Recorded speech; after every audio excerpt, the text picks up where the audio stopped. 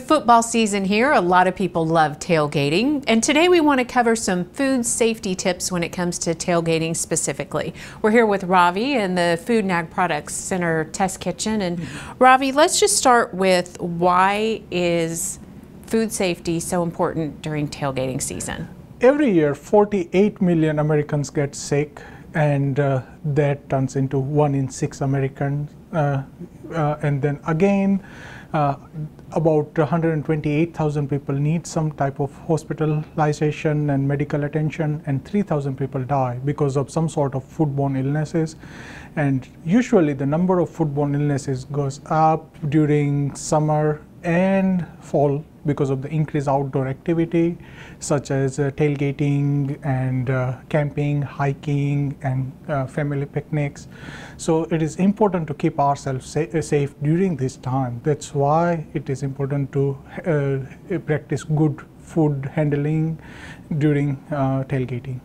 Now, in terms of food safety specifically during tailgating, what are some of the misuses that you commonly observe? The most common thing I've noticed is people do not plan ahead. They don't have enough ice or frozen gel pack for their coolers. Undercooked meat. People use the same container to carry cooked meat and raw meat, and again they don't wash their hands often enough. And sometimes people keep food out, perishable food out for long period of time that make that food susceptible for foodborne pathogen growth. What's sort of the benchmark of time that we need to keep on our minds when we're out, celebrating game day and our favorite team? Let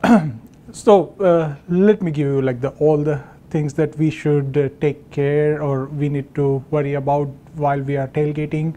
First of all, we need to cook our food properly, and thermometer. We always need to use thermometer during the cooking process. For any intake piece of meat, we need to cook it at 145 Fahrenheit internal temperature. The temperature for any ground beef or ground meat is 160. And when we are talking about any type of poultry, then we need to cook our poultry to minimum at 165 Fahrenheit to make it safe for consumption and kill all the bad bugs. The other thing that we need to worry about is that if we have perishable food that is out for longer period of time, for example, that if perishable food is out for more than 2 hours, then it needs to be thrown away.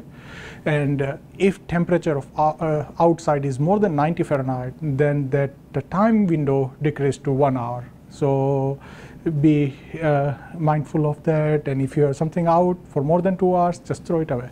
Okay. Lots of good information. I guess the key is to arm yourself with information and the facts. Okay, thanks a lot, Ravi. And for more information on tailgating food safety, visit sunup.okstate.edu.